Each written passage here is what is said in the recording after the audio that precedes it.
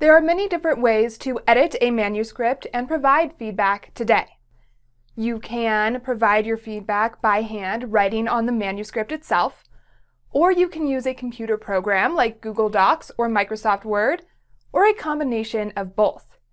If you, your editor, or your critique partner are working with Microsoft Word, there are some features that you want to know how to use.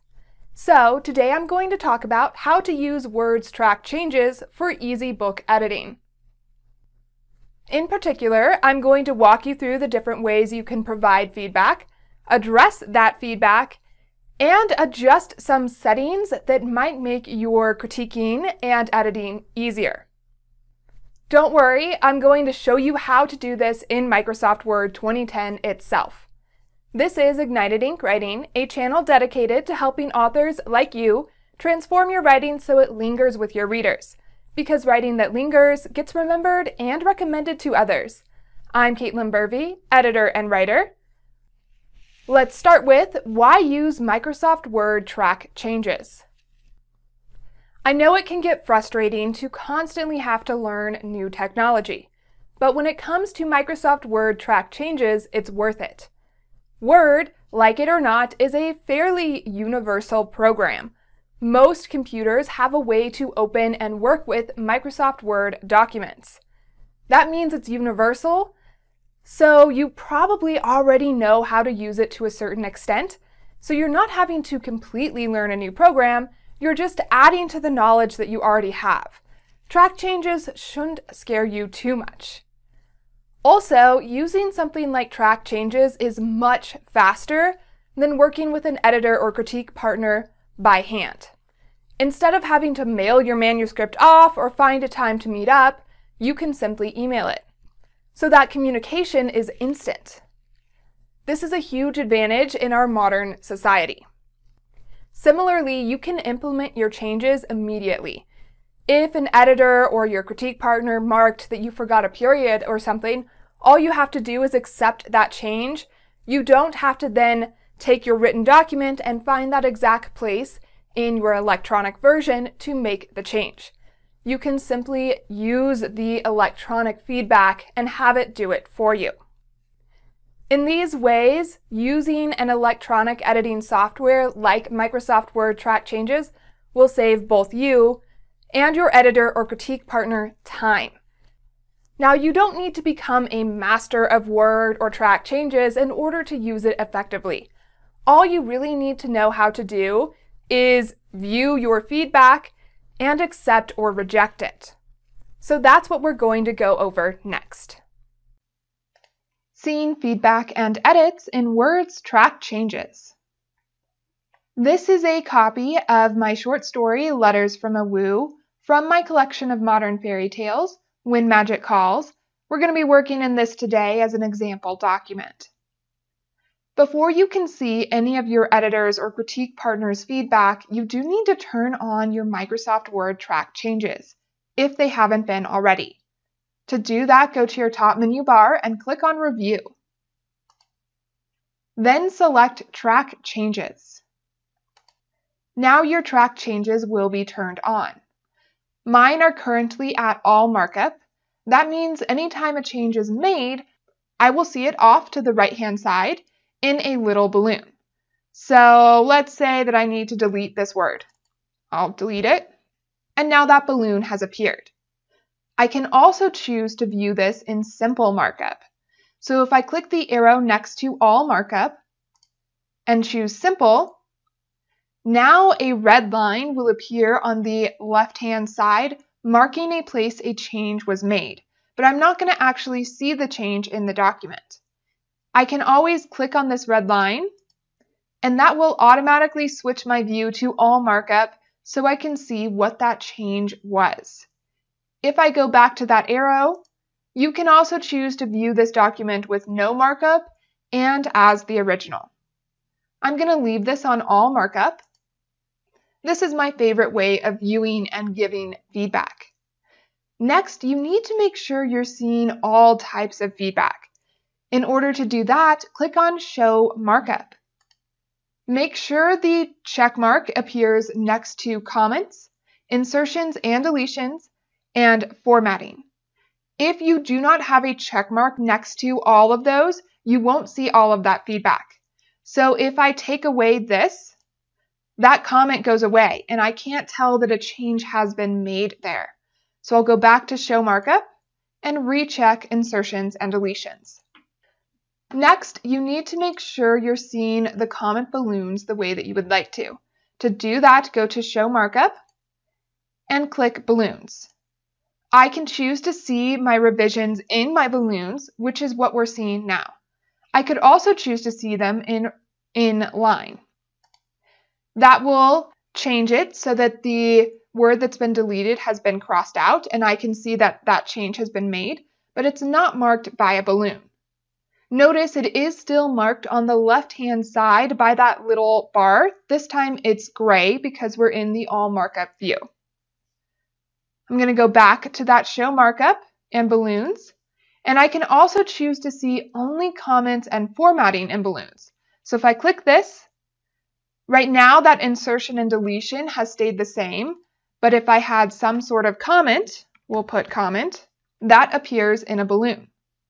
I like everything in balloons because I can see it easier, so I'm going to go back to Show Markup and change it to Show Revisions in Balloons. Finally, you need to make sure you're seeing the feedback from everyone or only from the people who you want to. To do that, go to Show Markup again and choose Specific People. Here is where you can choose whose feedback you're seeing. Right now I have all reviewers checked, which doesn't really matter because I'm the only reviewer, but if you have multiple people working in the same document, it might be helpful to look at only one person's feedback at a time. I'm going to leave this as it is. Another way you can view the feedback is in Reviewing Panes. To do that, click on the arrow next to Reviewing Pane, and I can choose to see all of the feedback in a vertical pane or a horizontal one. I'll click vertical first, and now you can see what has been changed in a left-hand vertical column. If I had addressed any of these changes, I could click this refresh button and it would refresh my list. To exit out of this, click the X. If I go back to Reviewing Pane, I can also see that same information in a horizontal view down at the bottom like this. I don't like that one as much, so I'm going to make this go away by hitting the X. That's how you can turn on Microsoft Word Track Changes and make sure you're seeing all of the feedback you have been given in the way that you want to see it. Next, I want to share addressing and leaving feedback through track changes. Before you start doing anything with your feedback in a Microsoft Word document like this, I recommend saving a copy. That way, if you accidentally hit reject all or something like that, you have a copy saved that hasn't been touched.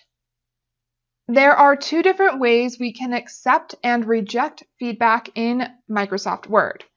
If I click the arrow under Accept, I can choose to accept this one change and move on to the next, or I can choose to accept all changes. I can also choose to accept all changes and stop tracking. That will turn off track changes after it accepts them all. If I just click Accept, that will accept the comment that I was currently on and move on automatically to the next comment. So that's how I can accept my changes. If I want to reject them, I have the same exact options under Reject. I can click the arrow here and choose to reject and move on to the next, just to reject this change.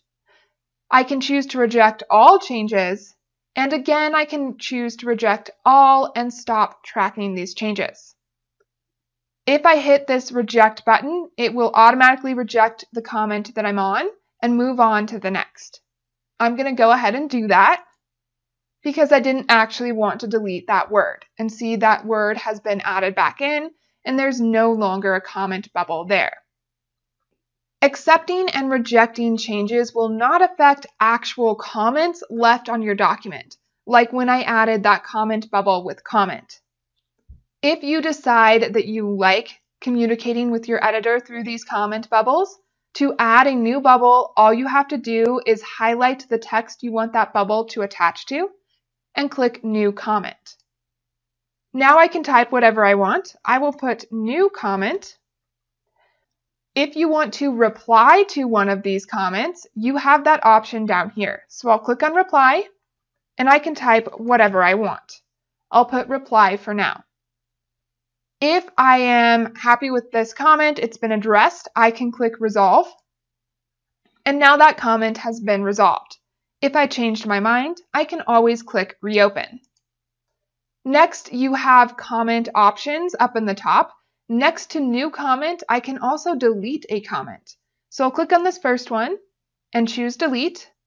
And now that comment goes away. To move on to the next comment, I can choose Next. I can go backwards by clicking this previous button. So that's how you can work with comment bubbles in Microsoft Word in order to communicate with your editor. If you've decided you like Microsoft Word track changes and you want to give other people feedback this way, you do the same thing. You turn on track changes up here. You can leave comments this way and make sure that you have all of those show markups checked that we went over. Then anytime I make a change, it will be marked. So say that this period was supposed to be a question mark. I can make that change and Word will keep track of it for me. Then I will save this document and send it back to the author, and they can review my feedback and choose which ones they want to keep and which ones they don't. Next, I want to share some tricks for formatting Microsoft Word's track changes from an editor. The first thing that I learned how to do was how to change that color. Automatically, these changes and the bubbles and the highlight will be in red. Some authors have a problem with that because it gives them flashbacks to bad papers in school. So using red is not the best choice when you are editing. If you want to change the color of your comment bubbles and your insertions and deletions, go and click the little arrow in a box under Tracking, and then choose Advanced Options. Now I get to pick all of the colors and the way my comments and changes will appear. So under Insertions, I can choose to underline them. I can also choose to have them be color, bold, italic, double underlined, or have a strike through. I like mine underlined. I'm going to leave that alone. I can do the same thing with deletions. I like my deletions to have that line through them so it's clear it has been deleted. But most importantly, this is where I picked my colors. So my comments, I picked turquoise. If I click this arrow, you can see there's also red, auto, black, green. If I scroll down, pink, yellow, all sorts of different colors. I picked this turquoise because I think it's one of the easier to see options. And I just did turquoise across the board. That's what my comments are, that's what my insertions are, that's what my deletions are. Then if I move things around, those appear in green. I could easily change this to something else. Maybe I don't like green. Maybe I want them to be violet. So I'll go ahead and change that. If you have a document that has tables in it, that has its own highlighting colors. I rarely use those, so I've just left those on the default. Formatting, I also changed to turquoise. And then here I can choose the balloon width and which side they are on. So that's how you can change some of the settings for your balloons. I'll go ahead and click OK. Then I will close this box. That's how I changed the color for my comments. One other thing that you might want to change is the font, particularly the font size. The default is tiny. I do work with clients who have a hard time seeing small text, so I like to make my comments bigger. This change is a little bit more complicated. To make this change, hit Control, Alt, Shift, and S, and this screen should pop up. Then click on Options, and under Select Styles to Show, click the arrow and choose All Styles. Then hit OK. Then scroll down until you reach balloon text and click the arrow next to balloon text. Then choose Modify. Now you can change the font of the balloon text. I can choose a different font size to bold, italic, or underline it, all of that stuff. In this case, I'm going to leave the font type alone, but I'm going to change this to a size 11. Then select OK. And now that font size has changed. I'm going to exit out of the Styles pane. So those are a couple of tricks you can use to format your feedback to make sure that the other authors or editors that you're working with can read your feedback, first of all, and that it's highlighted in a color that's easy to see and is pleasing for you and them. When you send a document that you have modified these track changes settings in, those settings go with it. So your settings will be saved. When they open it up, it'll look that way. That does mean that whenever someone sends you a document, you're going to have to redo these settings. If you do it as often as I do, you get really good at making these changes, so it's quick and easy. I know that's a lot of technological settings to wade through, but if you're going to use electronic feedback, Microsoft Word Track Changes is one of the easiest and most universal programs to use. It will save you, your editor, and your critique partners time. It's what I use for most of my clients. But you might have a different process. So how do you prefer to give and receive feedback? Share your thoughts in the comments below. And for more videos on editing and writing, subscribe to Ignited Ink Writing, a channel dedicated to helping authors like you transform your writing so it lingers with your readers. Because writing that lingers gets remembered and recommended to others. I'm Caitlin Burvey, editor and writer. To find out more about me, go to www.ignitedinkwriting.com. There you will also find a revision checklist, which will help you get your manuscript ready for an editor or critique partner. And now it's your turn to try out Microsoft Word Track Changes to see if that program will help you ignite your ink.